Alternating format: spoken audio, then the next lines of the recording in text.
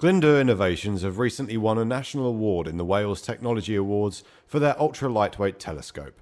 To discuss the win and the technology, we spoke to Caroline Gray of Glyndwr Innovation.